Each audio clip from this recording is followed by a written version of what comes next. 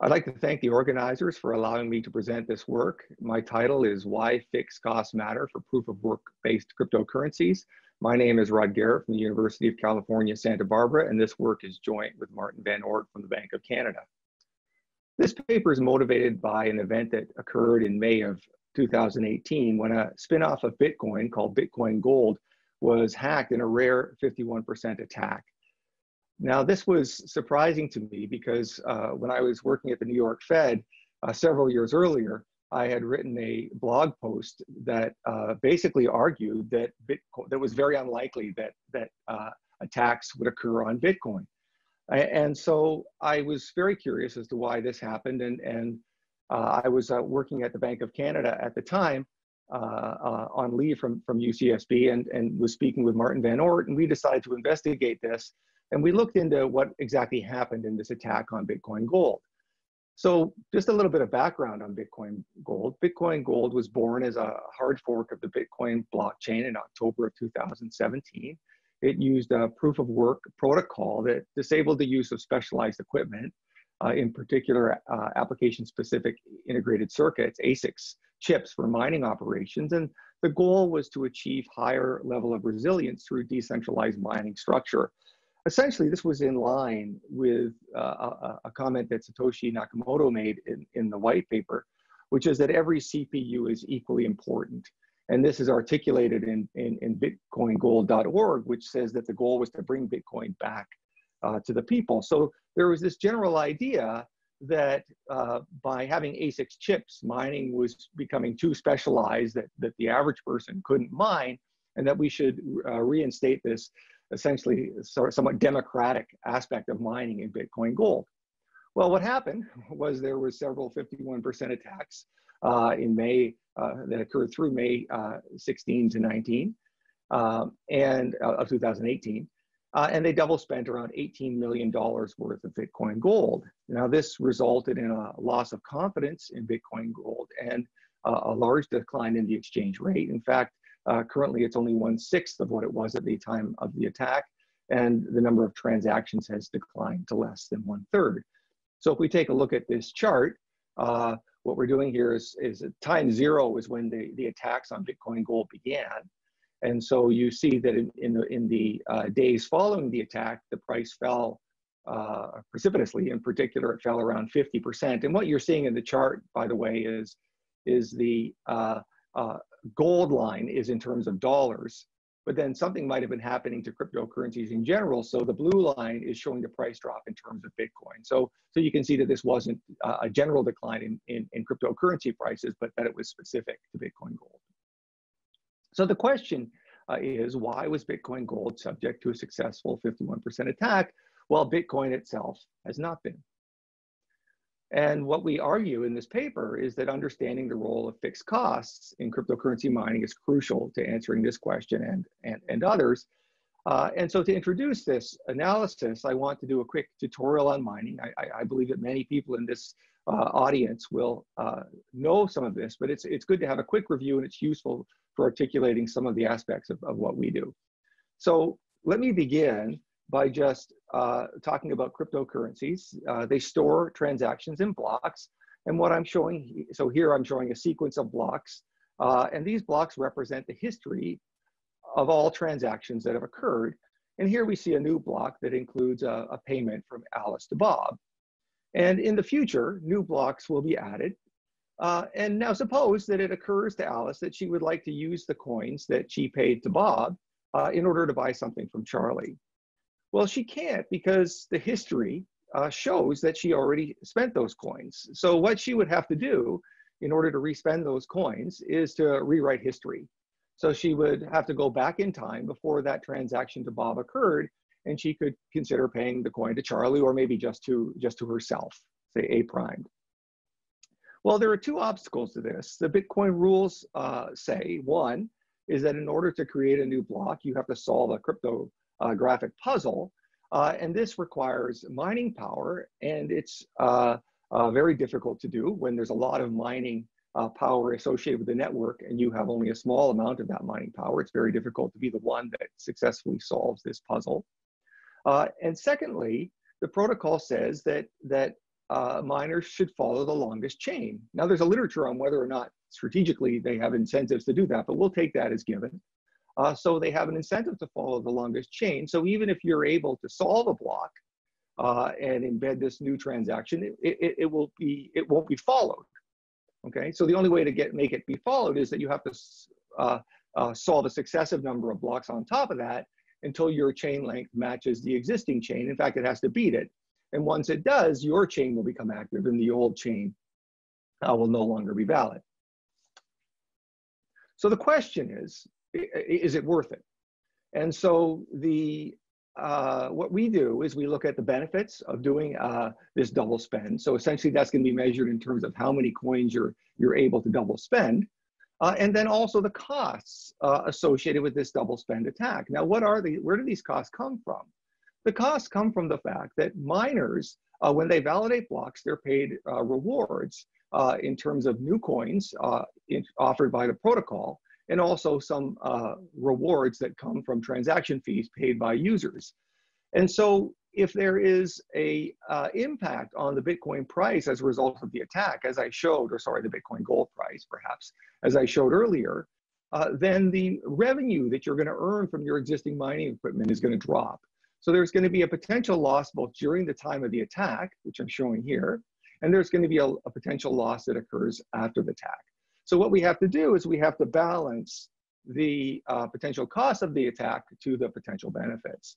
Now, there's a literature that has looked at Bitcoin mining in the past, and this literature doesn't capture much of what we're going to say because this literature has not captured the importance of fixed costs. In fact, it's focused exclusively on variable costs. So what I mean by variable costs of mining is the electricity cost, or some people have factored in depreciation of equipment as a flow cost, but they don't look at the actual fixed cost of setting up the mining equipment and starting the mining operation.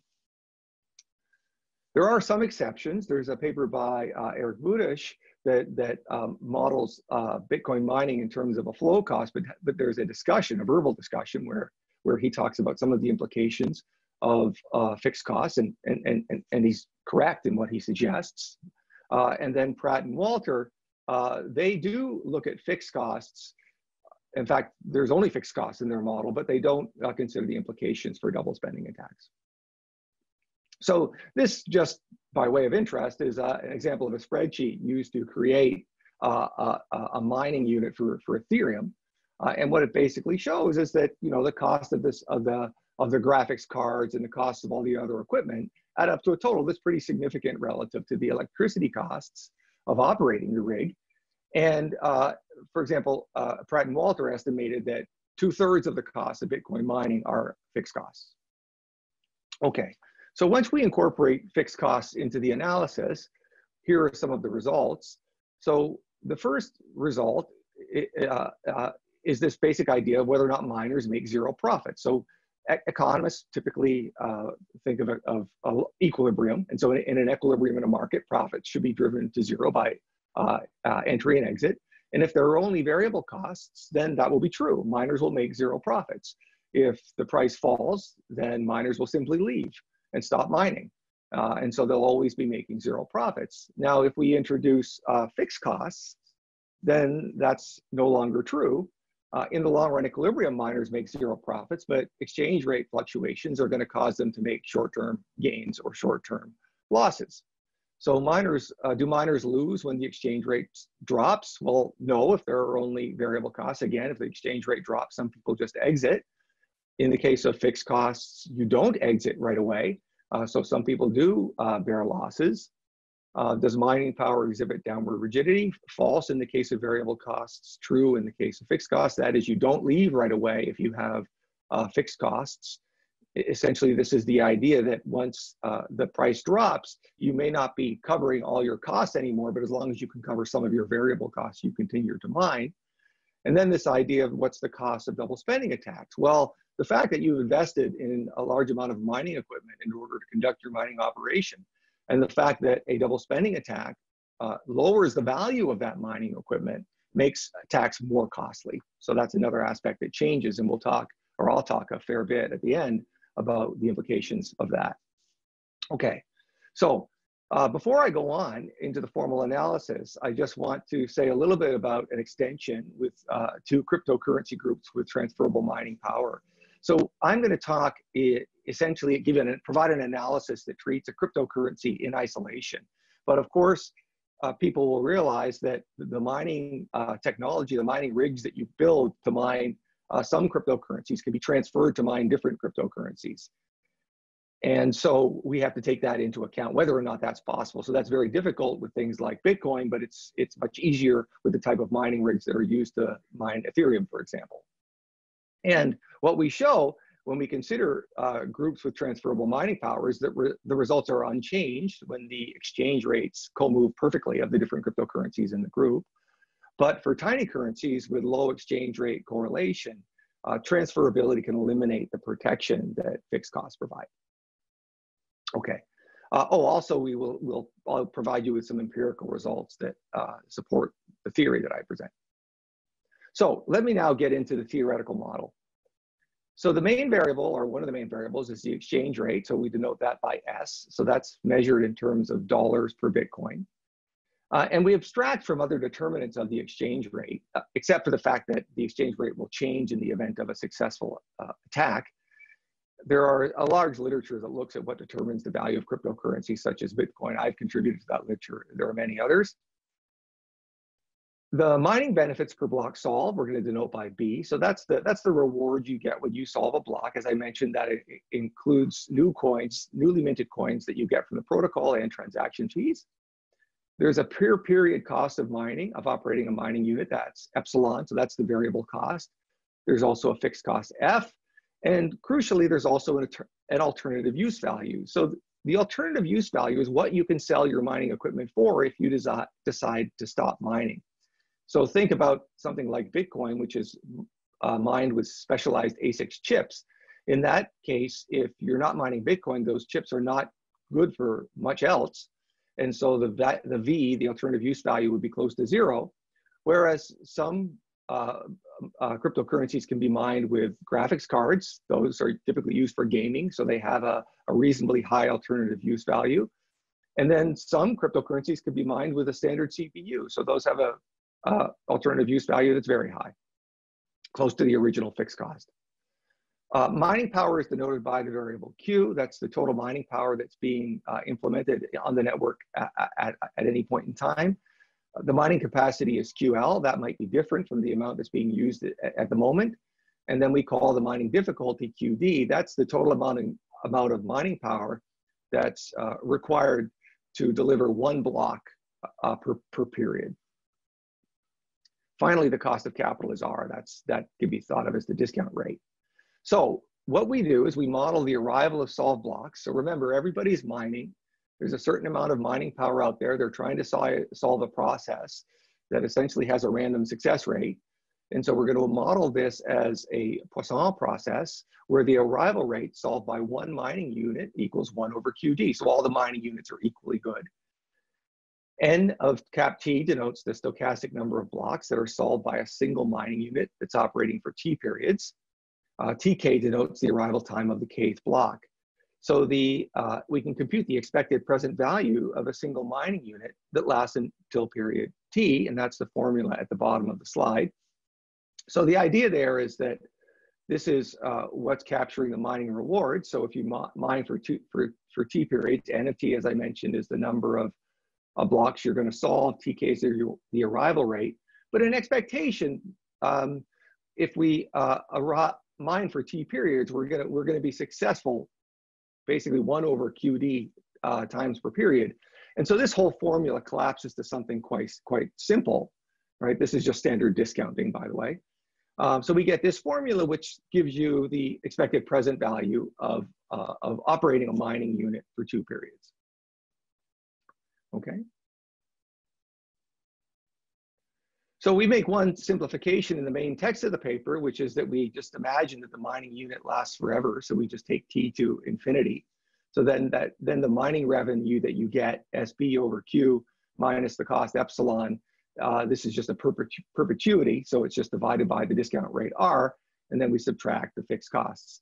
This simplification is easy to undo And in the paper, we actually show exactly what happens to these calculations if we allow the mining equipment to only last for a finite number of periods. But for this presentation, I'm going to do the infinite life because it's just a little bit simpler. So it's profitable then to install new mining units until the mining power in the network hits this level. So basically the idea is that profit should be zero. And so we can solve for the optimal amount of mining power in the network that, that sets these profits equal to zero. So that's our Q star. That's the equilibrium amount of mining power in the network, which depends on the fixed costs. So the standard formula that ignores fixed costs would just be missing this term. So after an adverse shock to the exchange rate of L%, so we think about so if we think about if the revenue used to be S times B, so that's dollars per Bitcoin times Bitcoins, or whatever the cryptocurrency is, then we're imagining that if L was say 10%, that revenue is now only 90%. So if there's a 10% drop in revenue, we get 90% of the revenue. So after a shock, we're going to be that equilibrium condition is no longer going to hold. We're no longer at zero profits. But miners will continue mining so long as they're still covering fixed costs, or sorry, variable costs. So mining is still positive. Mining profits are still, the revenue exceeds the variable costs. And it's not better off just scrapping the equipment and selling it for the alternative use value. Okay, so suppose we're in an equilibrium, then we can actually solve for a critical loss, a critical percentage drop in the exchange rate, at which point someone would abandon mining. And that's theta. So it depends on F through the overall type of amount of mining, and it depends on the alternative use value. So if we were to look at that in terms of a graphical picture, the idea is that let's first of all look at the case of general purpose hardware. So you can just use your CPU to mine. That's essentially the same thing as there being no fixed costs, because any equipment you have, you can just instantly sell for what you paid for it. So in this case, mining just responds immediately to any loss in exchange rate. So if the exchange rate, if there's any kind of a loss, this is the percentage loss on the horizontal axis, mining power just drops proportionally. In other words, if at the other extreme, if we look at something like Bitcoin mining, where the alternative use value of the mining equipment is zero, then there's no response to a drop in the exchange rate. So the percentage loss has to get all the way up to the point where you're better off just stopping. You're no longer covering your variable costs at all. And then there's an intermediate case where you could sell your mining equipment for some alternative use value V that's between 0 and F. So in this case, you don't respond when there's a loss, but once that loss brings you to the point that you're better off selling your graphics cards to gamers, you go ahead and do that. And so that same thing can be shown in terms of what's happening to the present value of your mining equipment. Losses in the drops in the exchange rate have no effect on you if you're using a CPU. The present value of your equipment is always the same. You can always sell it for what you paid for it. Otherwise, it can drop as low as V, or it can drop all the way to 0 in the case of an A6 chip. Okay, so what are the implications of this?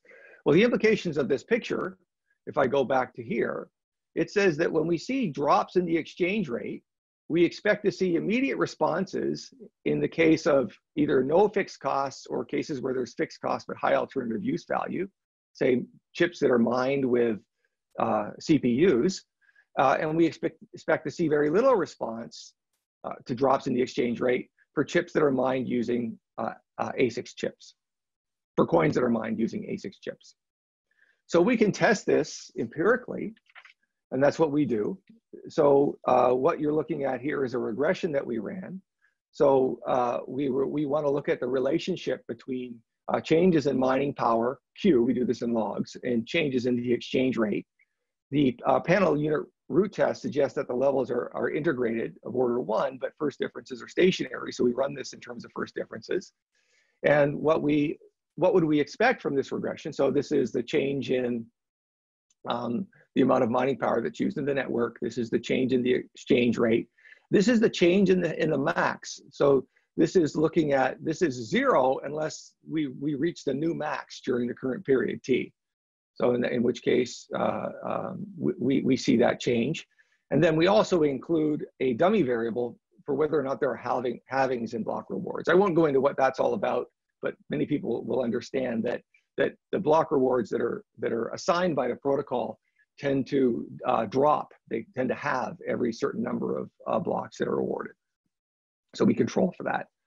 So what would we expect according to our theory? Well, if there are only variable costs, so there are no fixed costs, or there are fixed costs, but the alternative use value is equal to fixed costs, so something like CPUs, then we would expect delta Q to move perfectly with delta S, and this term would be insignificant. On the other hand, if fixed costs matter, then we would expect that the change in Q would not be responsive to changes in mining power, but it would only be responsive if the changes in mining power, the changes in mining power would not be responsive to changes in the exchange rates, but the changes in mining power would be responsive if the change in exchange rates brought you to a new max above the old max. Okay, so here's what we see in the regression. So what did we do here? We look at these 5 different cryptocurrencies. What was the criteria? Well, the first criteria was that there's at least $5 million in market cap for the coin. And if there was more than one, we picked the largest coin for this analysis.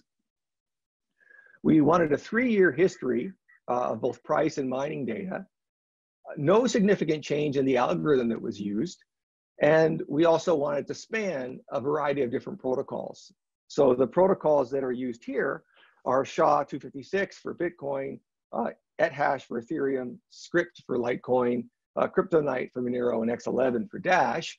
And Bitcoin is the one that uses the ASIC chip, which is the most specialized. And Dash uses a protocol, which is a combination of a number of protocols that I think is most conducive to, say, mining with something like a CPU, whereas Ethereum and some of these others are more intermediate. Ethereum can be mined, is optimally mined well with graphic cards. So this would be the intermediate case. And so the results are pretty consistent with the theory. So as I mentioned, if fixed costs matter, we only expect the coefficient on the max change in the changes in the exchange rate that bring you above the max to matter. And that's exactly what we see. The changes in the exchange rate that aren't above the max have no effect, or at least an insignificant effect. Likewise, at the other end of the spectrum with Dash, we see that there is a significant variation in just the regular changes in exchange rate with the change in mining power, and changes above the max are insignificant.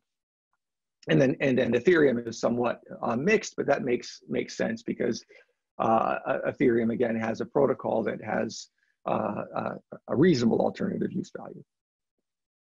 Okay, so now I can move on and talk a little bit about what this all has to say about double spending attacks. So the formula I have here is showing you the per mining unit cost of an attack that is successful after T periods to the attacker. So what we have here is we have the 2 components that I mentioned early on in the talk. So first of all, there's going to be impact on the mining rewards during the attack. So again, the idea is that you're going to do a double spend. So you're going to send a bunch of coins to an exchange and transfer them into something else. And then you're going to begin this process of trying to solve a sequence of blocks so that you can construct a chain that's longer than the existing chain that followed after you made your original transaction with the exchanges. So now during that time, there's going to be a number of blocks that are solved. And had you just continued mining and not done an attack, you would have been collecting rewards for the blocks that you would have solved during that period. But instead, you're doing all this in secret. So you're not collecting those rewards, and you're going to cash them all in afterwards when you have when you've created a new longer chain that you can amend to the cryptocurrency blockchain. But you're going to get those at a lower price because the attack will be public. So there's this loss that occurs during the attack, and this is the loss that occurs from then on. So if you've done, say, in expectation, you will have done some permanent damage to the currency. And so all the mining equipment that you have that's going to mine Bitcoin from that period on is going to earn a lower return. Okay, there's the loss multiplied by the turn in this formula. So there's the loss that occurs during the attack. That depends on how long the attack takes, and then there's the loss that occurs from then on. Okay, so then what we have is we have a simple economic formula which determines whether or not we should undertake an attack. So on the left, what we have is we have D, which is the number of coins that the attacker is able to spend. And essentially, this is just saying that the amount that they can earn by double spending coins has to be greater than the cost of the attack. Okay, and then this is just that formula written out in long form.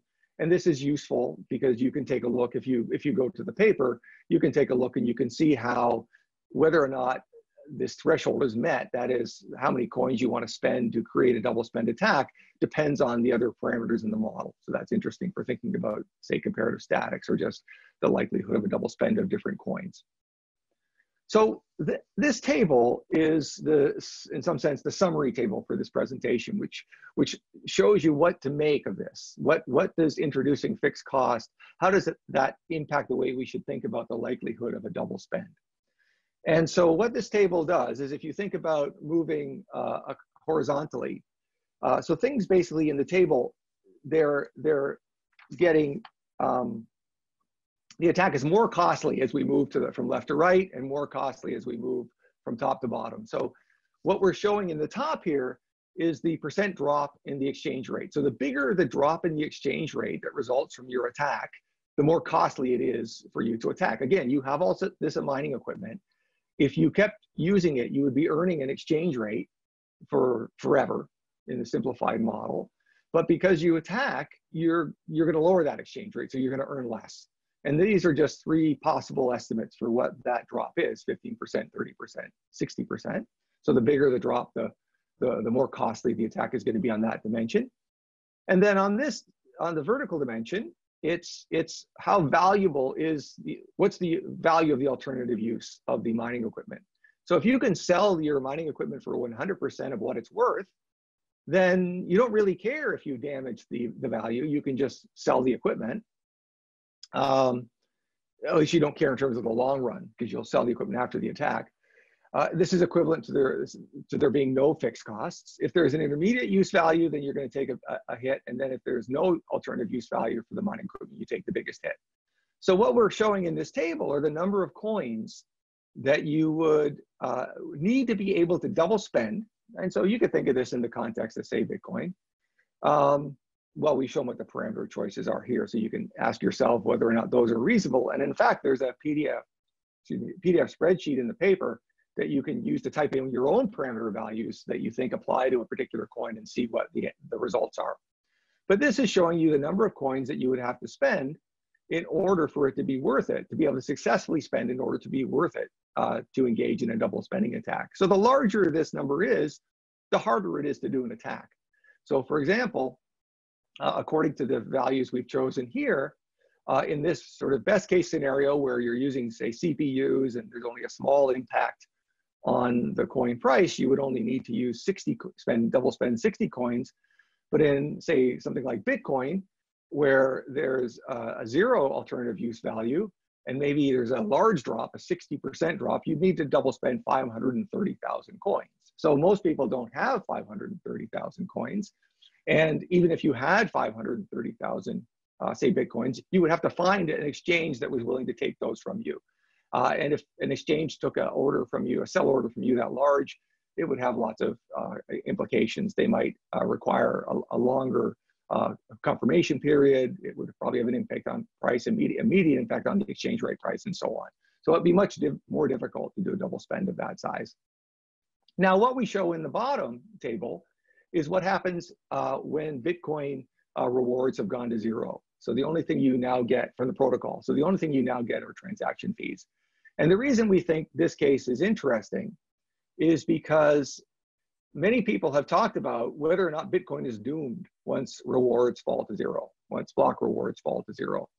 And so there is a BIS study, for example, that said once rewards are zero, it could take months before Bitcoin payment is final unless new technology is employed. So the idea is that once rewards fall to zero, because Bitcoin will be so susceptible to attacks in their analysis, which ignores fixed costs, they believe that exchanges and people who accept Bitcoin will have to set the confirmation period to be incredibly long in order to protect themselves. So in other words, what we find in our analysis is that if Bitcoin rewards drop to zero, so you only get transaction fees, then in this case, where there are no fixed costs and a low impact on the exchange rate, you would only have to be able to double spend 4 Bitcoins in order for an attack to be profitable. In other words, attacks would be very profitable, and so you would need to extend the confirmation period drastically. Well, what our analysis says, however, is that, well, no, Bitcoin uses specialized ASICs chips. So the alternative use value is 0. So we're down on this bottom row. And so if there's a 15% or even a larger drop in the exchange rate, so I think if Bitcoin was successfully double spent, there would be a bigger drop in the Bitcoin price than 15%. But in any event, the idea is that you need on the order of 10,000 Bitcoins in order to be willing to engage in a successful double spend, even when the block rewards are 0. So this is really one of the big punchlines of the paper. And we think that there's, I think maybe a little bit of irony here that in some sense, many people have criticized this movement towards ASIC mining in Bitcoin, again, for the reasons that I mentioned at the beginning of the talk, that there's a sense in which this is not very, I use the word democratic. What I mean by that is that not everyone is able to participate in the mining process. But in fact, we're arguing that this special feature of Bitcoin makes it safer than virtually any other cryptocurrency, more secure. So now to conclude, let me just point out that what we did in this paper is we accounted for fixed costs, or we showed that accounting for fixed costs and alternative use value of that equipment is crucial to understanding both mining behavior, that is, how changes in mining power vary with changes in the mining in the cryptocurrency price, and we showed what the implications of this are for double spending attacks. What I call the basic truth, or what we call the basic truth, which is that ASIC mining, which involves fixed costs and a low alternative use value, reduces the profitability of double spending attacks, makes the currency more secure. Properties of mining hardware and the historical exchange rate path have important implications for the number of block confirmations one should require for accepting cryptocurrency payments. So that's some guidance that comes out of the paper. And as I mentioned early on, our analysis extends to transferable mining power. So we look at this and other robustness checks in the paper. And so I would invite you to look at the paper to discover more about what we have to say. So thank you very much for your time.